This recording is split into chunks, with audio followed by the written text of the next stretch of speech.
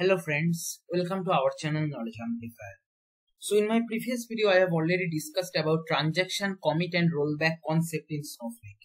So if you check this particular document what I prepared for studying Snowflake from scratch with AWS. So there if you go little bit below, here you will see there is a separate block section added, transaction commit and rollback in Snowflake. Okay, so here I have provided the documentation link and here is the fundamental video where I have explained the simple concept related to transaction commit and rollback in Snowflake, right?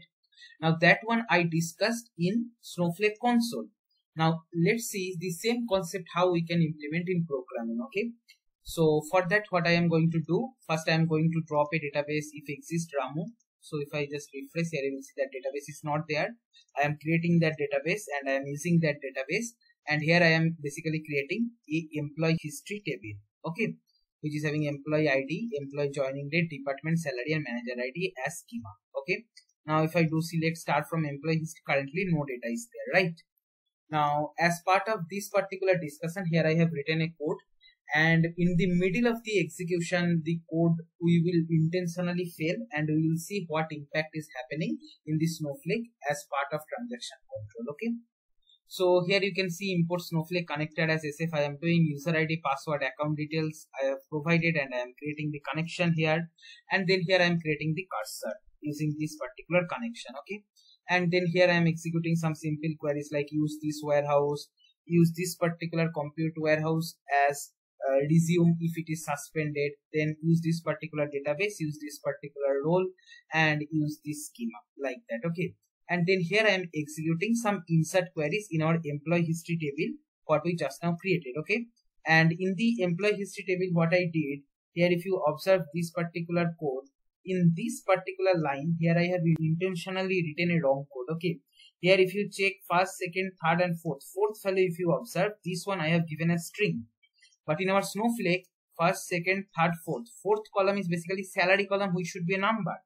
So here what will happen if I start executing this particular Python script, in this particular insert query execution the code will throw error, and due to that exception the code will come out with the exit code 1. Okay, and what will happen that because by default whatever insert happened earlier that will be saved, so partial loading will happen or partial data insertion or data ingestion will happen. That is, all these records which we executed as insert query before our error, that will be remaining in our Snowflake table, but after we got error these queries will not be executed and it will be partially loaded data kind of. Okay, so let's see that. So if I just execute, select start from employee history, currently nothing is there. All I will do, I will run this particular code. Okay, but this code will fail because here I have not given user ID password, so I will just provide that. So I have provided my user ID password as usual. Here it is expected that this job will fail because user ID we have not provided earlier. So I'm just running the same code again.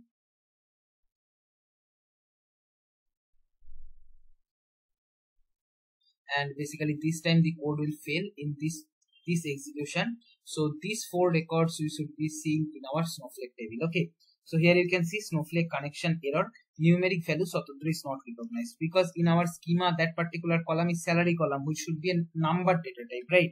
And we are trying to ingest string type, so obviously it will not work.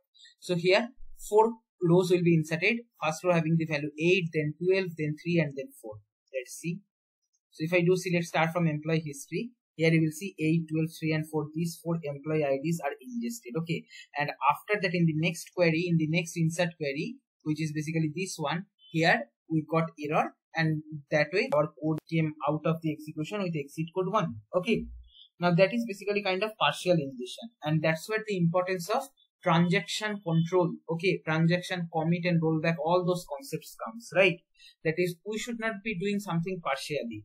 If among execution of all these insert queries one by one, if I am getting error in any single insert query, it should be rollback. Okay, not a single insert query, it should be having effect in our table ultimately. That's what the concept says, right?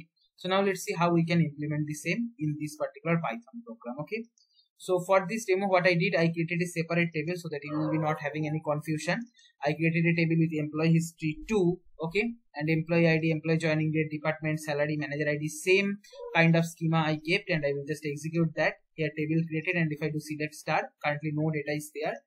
And this is the code what I am going to execute. It is basically same code, only difference is in the insert query, instead of employee history, now I have given employee history 2 as the table name, okay. And here also I kept the same issue or same mistake in this particular insert query, where in the salary column, which is number data type, we are trying to insert the string data type, okay. So here again in this particular insert query execution, it will fail, okay.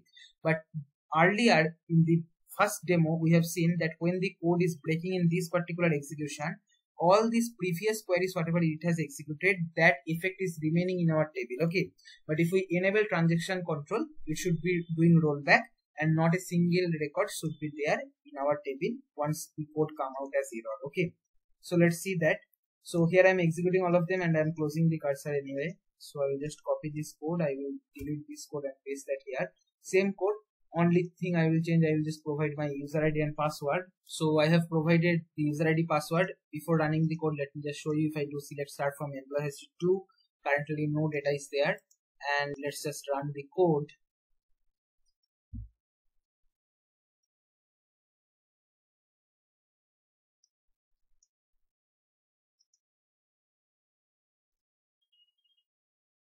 And here again you can see we got the same error. Numeric value Swatandra is not recognized, okay. But this time if I do select start from employee history 2, we should not see any record, because as soon as in this particular insert query we got error, all the previous insert queries basically became rollback, okay. Why?